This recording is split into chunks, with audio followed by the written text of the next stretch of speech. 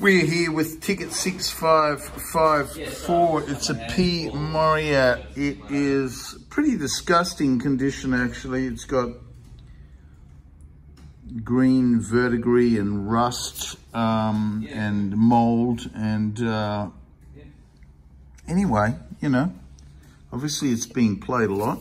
And we're going to check it out with the leak light and see what the leak light reveals on this video assessment clip. Here we go. Let's plug the leak light in. Trying to do things with two hands. Pretty hopeless at this. But anyway, here we go. We've taken the palm keys off. As you can see, we've taken the front F so that we can just get a good view. We're just going to go lightly and see which one hits first. Obviously, they've touched there. We've got some regulation and most probably some seating. We'll just pull this out again. We'll just have a look at the condition of the pads. Yeah, okay. Yeah. We're not going to do it this time because I think the owner wants this back real quick. Actually, it's good. There's no mold on the pads. That's cool. I really like that. So the pads are looking good. I like that. Just green stuff everywhere. Maybe that's cool and jazz. I'm not sure. It seems to be the hip, cool thing to have this green stuff over the horn. A lot of horns and rust. Yeah. Pads are good. Let's have a check of the old regulation. As we just looked at the B, it's most likely, what do we say? I reckon that's hitting hard at the back, that B, because that's speaker is, yeah, that's pretty good. We like the speaker. So it's hitting hard at the back, this B. That needs to be floated across. I would say the A there is hitting hard at the back also, and that will regulate the B's and also will regulate this speaker. Our G is average, to say the least.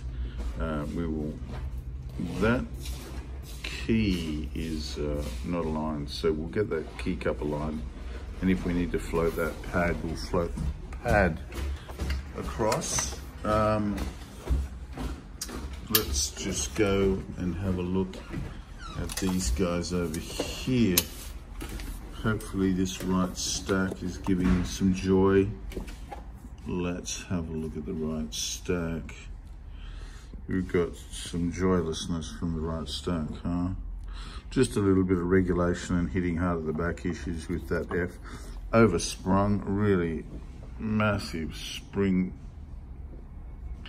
G sharp, I'd say, is hitting down first, which is okay, but we might just change that regulation there. We've got this E problem here. It's not regulating us. It feels like it's hitting hard at the back when that's touching right now. Bang, bang, yeah. So we'll just have a look at this. We like this guy. It's not too bad. That there's a little bit of unevenness there. Yeah, so we can deal with that one. The D. Our C doesn't look too bad from that view. Let's have a look at the C from this view. It's hard to use the touch piece and balance the horn here in this position. Let's change it up. Let's just change it up here. Let's get this going on. We'll get this guy down here. Here we go. This is the bad guy we wanted. Take this out of here. Put this guy in here. This is Pro Videos from Solar Music here. Pro Videos. All right, let's have a look at this. Now the C, as we can see, no pun intended, we can see it's a little tragic, the C. It's hitting over on that about 11 o'clock on the old clock face. If we're above the key and the rib of the key is 12 o'clock, while the clock face 11 is hitting, all this 9876543 is gaping open. The bell keys, is the bell aligned? No. We've got some serious rubbish going on with the bell.